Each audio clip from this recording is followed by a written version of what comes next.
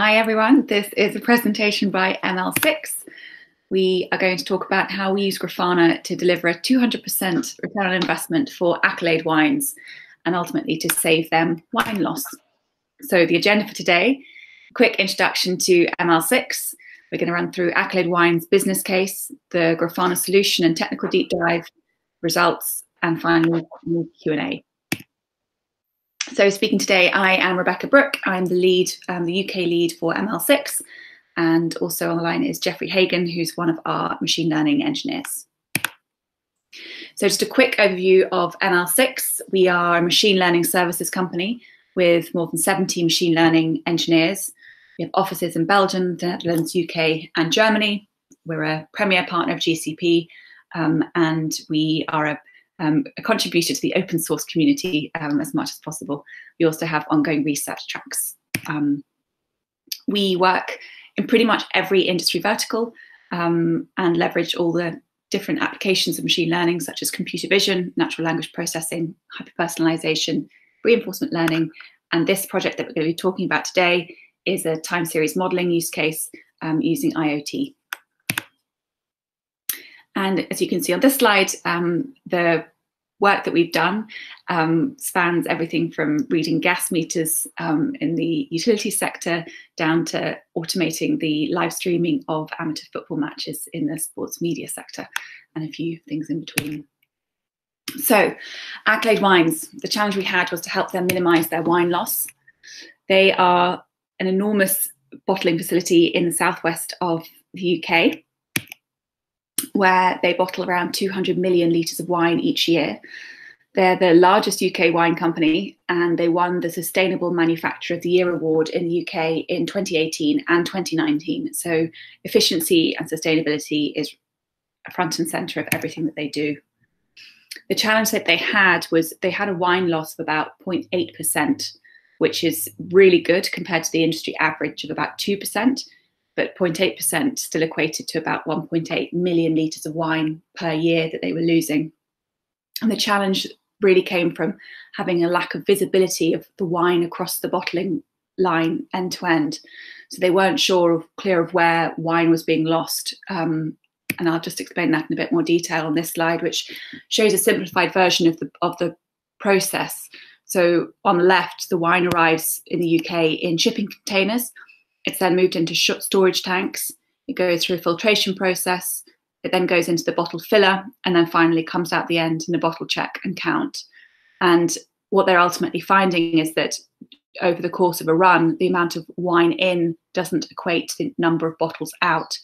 And that's because each of those systems, so the storage tanks, the filtration, the bottle filler, they're all visualized on separate dashboards. And there's very little communication between those units or those pieces of equipment.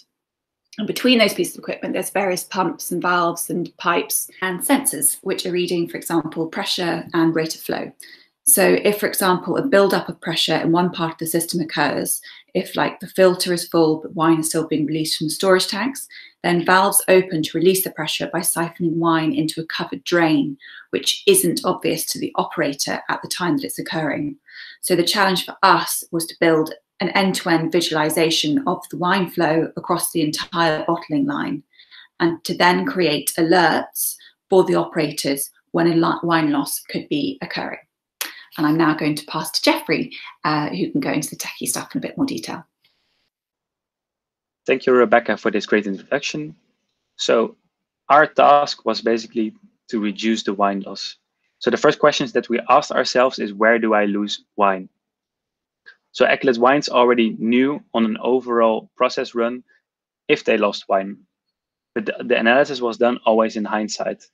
And so they only knew when the wine loss occurs to measure like the input, which comes into the process, and the output, which is getting out of the process, the wine flow. So the true question was like, how can we prevent it? So the only way to prevent this is to directly act upon it.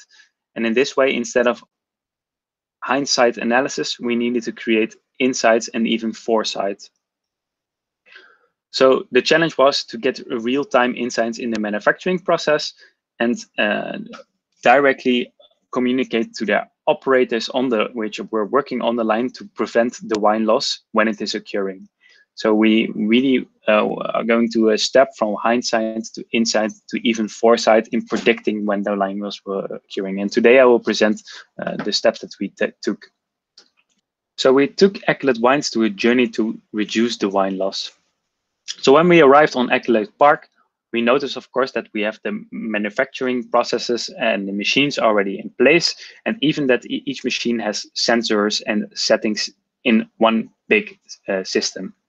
So we already had the connectivity. There were some dashboards already present, but most dashboards were either for individual components of the complete system, or they were always showing like the input and the output of the system, and not necessarily what happened in between. So an overall overview of the process and where the wine loss is occurring and when the wine loss is occurring was not really there.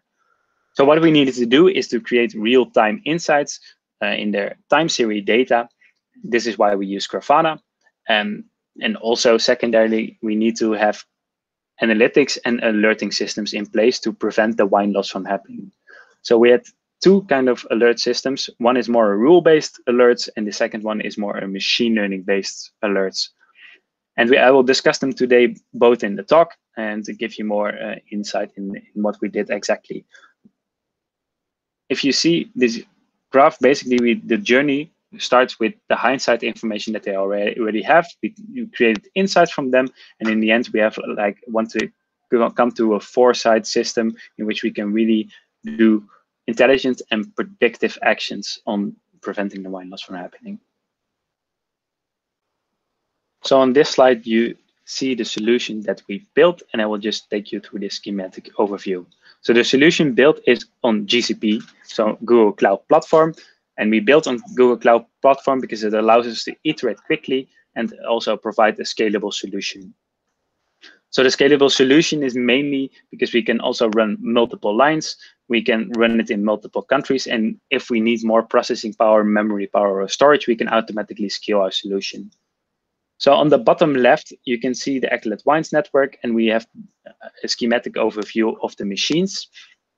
These machines are controlled by something called PLCs. And what we did is create a Python script in which we're going to read data from the PLCs. So every second, we will read sensor values from the PLCs, and we are going to store them in a database on the Google Cloud Platform. So we have a messaging queue, Google Cloud PubSub in place, which will just receive the messages. And what it will then do using a tick stack. So Telegraph has a connector for PubSub, and Telegraph will just store the data into Influx database. And we have Grafana as a dashboard for the operators to get these insights and get these foresights in the wine flows that are occurring. So the tick stack is running on Kubernetes engine, and we expose the Grafana dashboard on a certain domain so that users from Accolade Wines can log into Grafana and basically get the insights that they need.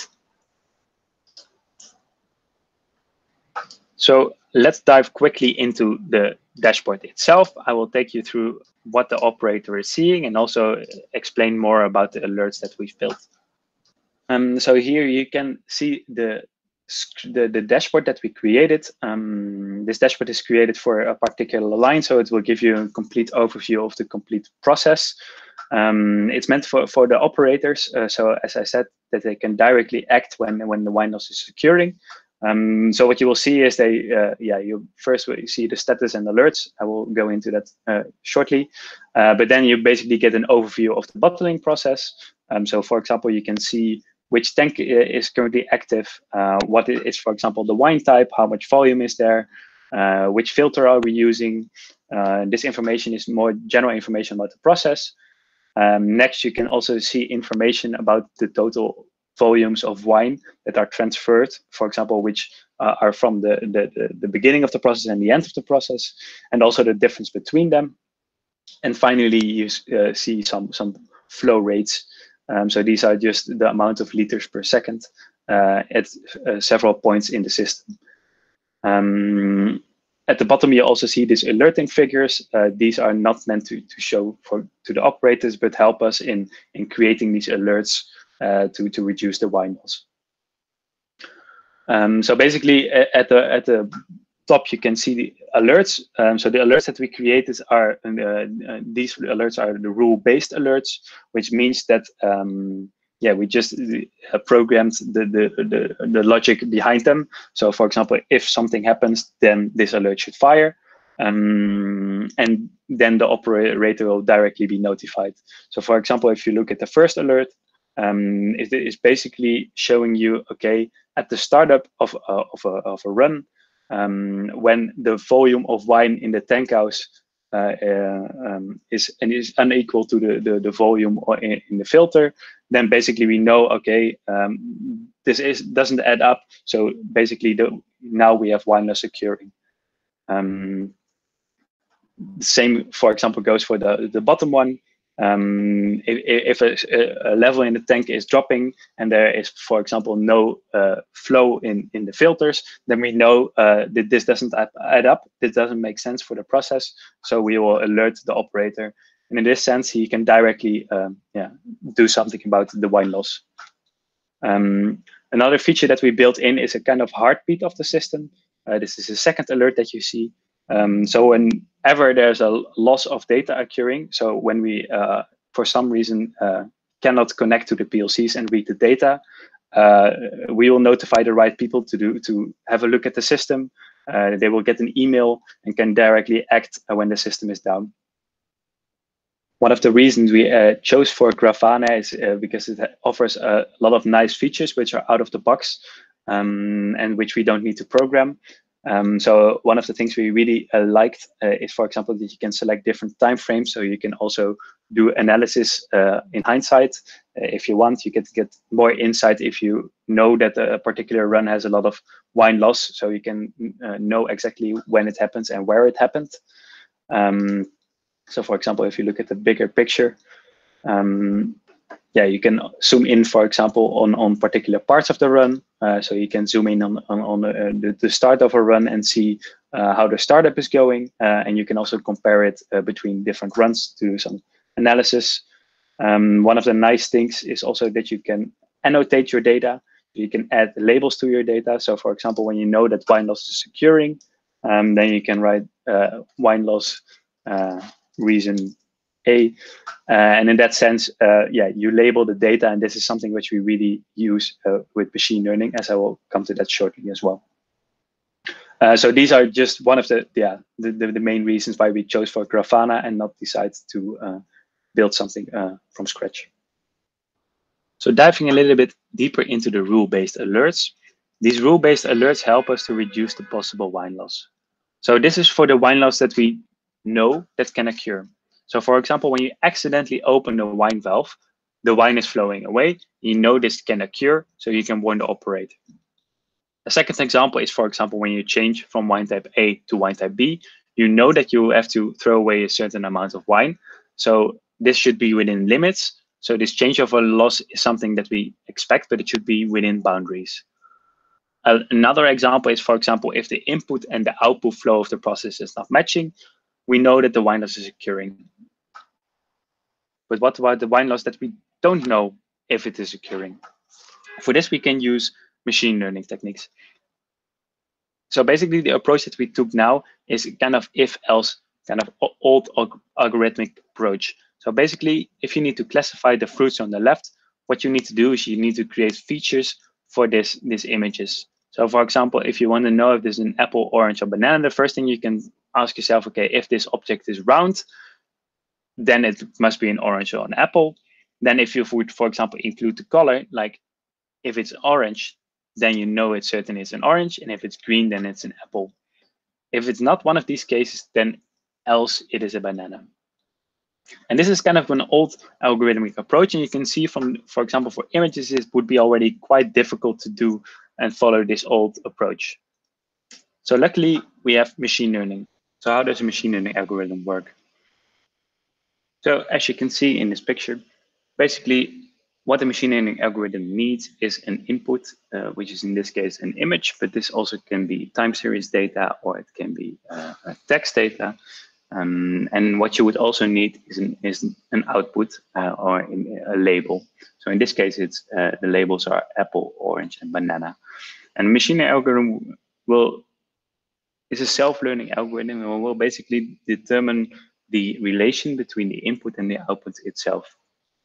So I want to explain this using a kind of graphical way, an example from the deep learning field. And as you can see here on the left, the question is basically, okay, is in this image, is this a cat or is this a dog? So what we would need is an input, which is the image itself. And then we have a deep neural network. So the most important thing about this is that what we want to predict, is this a cat or a dog? These are our labels, so, or even our output. So as you can see, the input of the neural network is the image itself. So basically they are the pixels of the image, and we kind of transform them in neurons. And these neurons, they can activate neurons in next layers. So as you can see on the diagram on the right, you have a few hidden layers, and some of these pixels, they will activate neurons in the next layer, in the next layer, in the next layer, until we hit the final layer. And the final layer is basically will give us the probability if this is a cat or if this is a dog.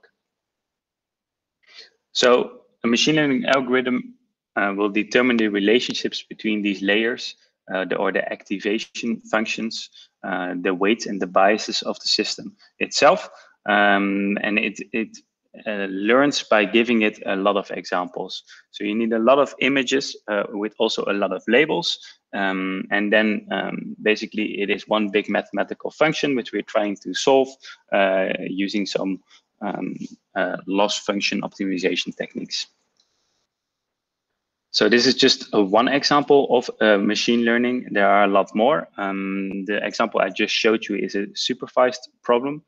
So a supervised problem basically means that we need an input and an output. So what you can do with this is, for example, classification, as we just saw, but also regression models. Yeah, these are just the two highlights that I want to highlight today. But you also have other techniques, and one of these techniques is called unsupervised learning. And instead of having these input and these label data, you can also just use the input. And what you can then do is use kind of clustering techniques to cluster data which look similar. A last field that I shortly want to highlight is reinforcement learning. And this is basically learn by doing. So instead of using label data or clustering techniques, what you can do is basically just punish or reward a computer algorithm. If it does something well, it will reward it. If it does something bad, it will punish it. And in this way, it can also learn. So I know this is like a lot to take in at the moment, and also given the time, the most important takeaway that I want you guys to have is basically that you need for a machine learning algorithm, usually you have some kind of input, then you have some kind of self-learning algorithm or kind of magic in the middle, and what you're trying to do is always predict a certain output. So when it comes to time series data, we can also use machine learning algorithms. So when compared to computer vision and natural language processing algorithms, time series and machine learning is not so mature yet. Luckily, there are a few models which are available, and I would like to highlight 3 of them. So the first one is classification. So what we could do with time series data is for each data point that we have, we're gonna assign a class to it. So we can classify, for example, if this is a good quality or a bad quality. This works in a similar fashion as the dog and cat. So what you would need is you would need an input, and you would also need labels data. So you would need to say for each data point, okay, is this data point, for example, good or is this bad? or is this during a changeover, or is this just during a normal production run? So the tedious task that someone needs to do is you need to have an expert really labeling all the data, and this is a lot of work. Luckily, there are other techniques that we can use, and one of them is called next step prediction. So it's again similar as the previous example, so it's a supervised learning problem, and what we will do is predict the next value. If we predict the next value and then compare it with the value that is actually happening a moment in time later, if the difference between the predicted value and the actual value is too big, it is likely that there is an anomaly going on, and we can flag it as this is possibly a wine loss. So basically, you don't need to label the data. What you will do is you use the historical data as the label. Example of where the techniques is used is basically, for example, stock market prediction, demand prediction, but also wine flows. The last technique that I want to highlight is a clustering technique, and it's an unsupervised learning problem.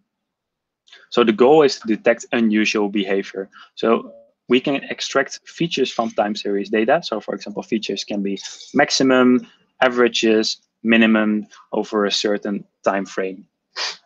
And what we will do is we will, for example, plot this, as you can see on the graph on the right.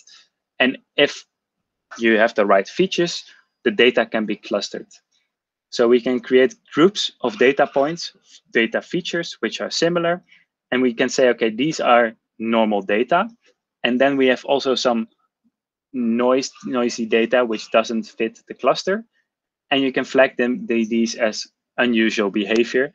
And this can then be a wine loss. So the tremendous benefit of this is that you don't need to label your data. You can, because of course you can say that which groups are similar, what that group actually is. So for example, if the changeover is always clustered together, you can label it as a changeover, but it is not required. And in this sense, it is a beneficial technique because we don't need to spend a lot of time labeling the data. Unfortunately, I cannot show the outcome of the machine learning models in the Grafana dashboard due to confidentiality. However, you can imagine that we can have the predicted values of the machine learning models, we can store them in InfluxDB and also visualize them using Grafana. So what did we achieve? In the end, in 6 months, by this system, we basically reduced the wine loss and showed a 200% return of investment. And we really use these alerts, both rule-based and machine learning alerts, to warn the operator when wine loss is occurring, so he can directly act upon it. So why did we choose Grafana? So Grafana was really the go-to for us for this, basically due to a few reasons. First of all, we had out-of-the-box alerting systems where we can warn the operator when a wine loss is occurring, and also warn developers when the system is down using this heartbeat. Secondly, we use the annotation function of Grafana for creating labeled data. As I mentioned, for supervised machine learning problems, this is really important that we have labeled data. And basically, Grafana comes out of the box with a labeling tool. So this is really helpful to us. Then the operators really enjoyed working with Grafana, the user interface, the dashboarding of it. It's really easy to use. It's really user-friendly, and we didn't had to explain a lot for operators to directly get going with it.